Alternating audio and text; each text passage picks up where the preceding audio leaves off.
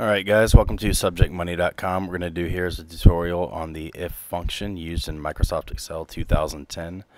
So let's go ahead and get started. Okay, so basically what the if function is, it's a logical test.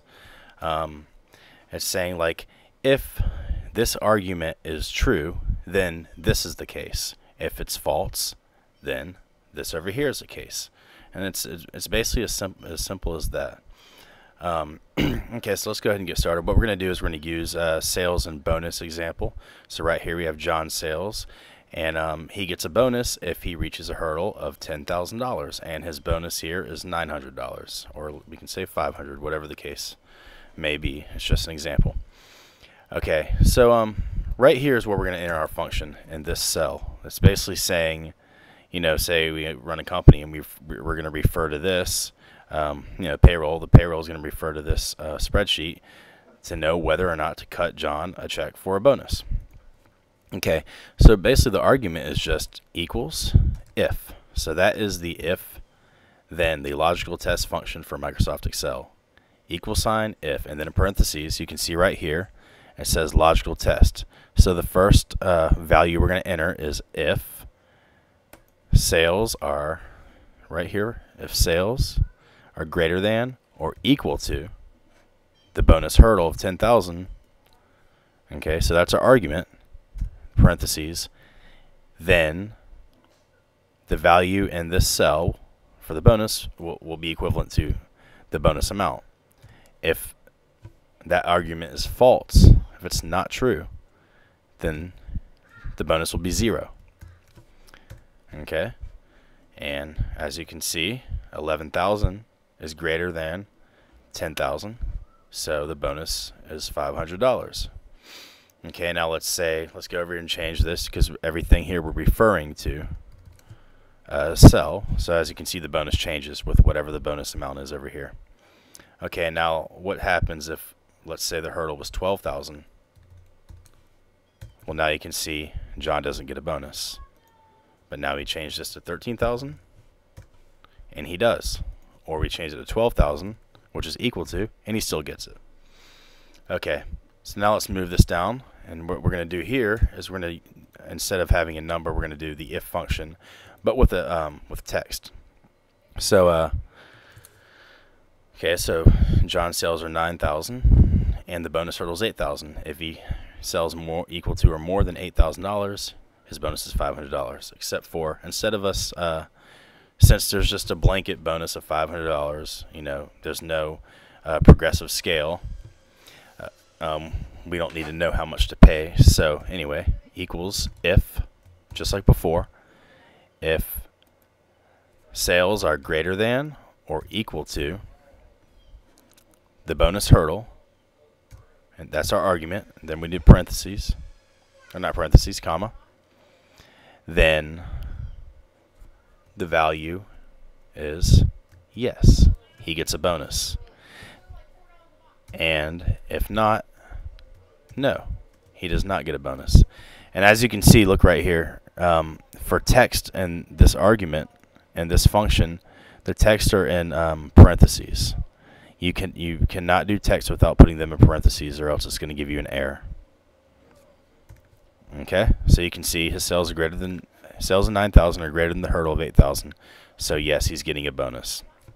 Now another way to do this, say you want to do text, and we already know the bonus.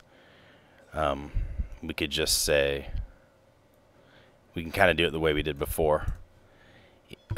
If, you know, our argument, if the sales are greater than the hurdle, then it'll be equal to cell B11. If not, it'll be equal to, like, you know, I'm kind of just experimenting right here, cell B12. Now right now we have numbers, but now let's say we want to do text. There's another way to do it, but obviously the other way is easier. But yes and no. Okay, so now watch this. Jump that up to 10,000. No, because it's referring to these cells. So I guess that's kind of a little bit of the functions, you know, if you refer to cells, a little bit of a refresher. All right, now let's move to the next example. Now this is a little bit more, probably some easier ways to do this. Sorry about the noise. I'm outside, so you probably hear a truck driving by in the background. But it's quieter out here than it is inside, trust me. Okay. I'll wait for this truck to go by. All right, so in this example, we have multiple hurdles. It's basically a progressive scale. You know, if you sell more than 50,000, that first hurdle, you're going to get 1% of your sales. But let's say you break the next hurdle of 60,000, then you get 1.5. If you break the next hurdle of 70,000, you're going to get 2% of your sales as commission, and it just keeps going on. This is just that little carrot in front of you, carrot in front of your face to keep you chasing more sales, making more money. So as you can see, I already have the function in here, but basically I'm dragging all of these down because we're going to drag the formula that I enter in. We're going to drag that function for each cell so it can refer to each one of these. I could probably do it in one, but it would just be a very long, complicated function. So, all right, so what we're going to do here is the logical test. If sales are greater than or equal to the first hurdle, that's our first argument. Now we do comma. Now we're doing a second if function, and the true value, the value of true, we're going to do another if function, if, and this is how we're covering a range. If sales are less than 60,000. So right there, this is telling us if they're less than 60,000, that's the second argument, then the value will be sales times this range, the first commission, if not, 0. And then we just do the other 0. And now, finally, sales have to be locked in. So I'm hitting F4. I'm highlighting this and hitting F4. That's locking that cell because we're going to drag this formula down. So we have to, the rest of these are going to be dragged down relative, the same function, just each step is going to drag each cell down except for sales. We want that locked in. All right. So we're going to go ahead and drag this down all the way down to this one. And as you can see, it showed up is $4,040. So that's because we're at 101,000. We're in this 4%. So 4% of $101,000 is 4,040.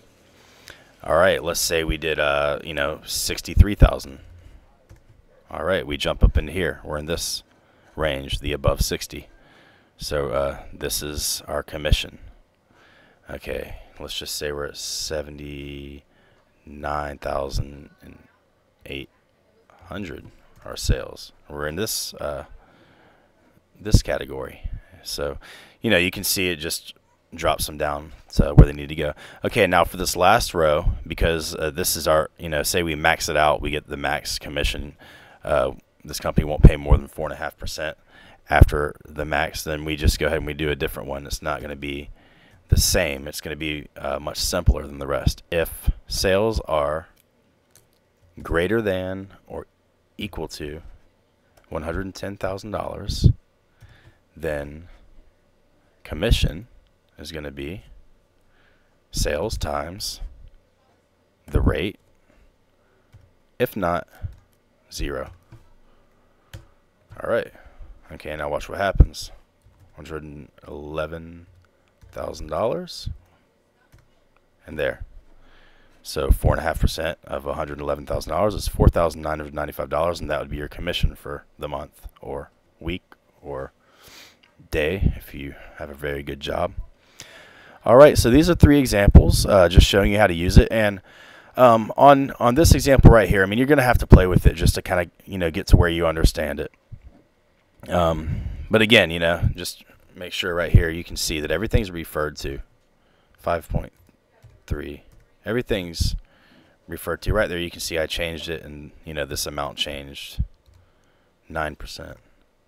Okay. And and the same thing would happen here. If I made that 120,000, now this is a different range.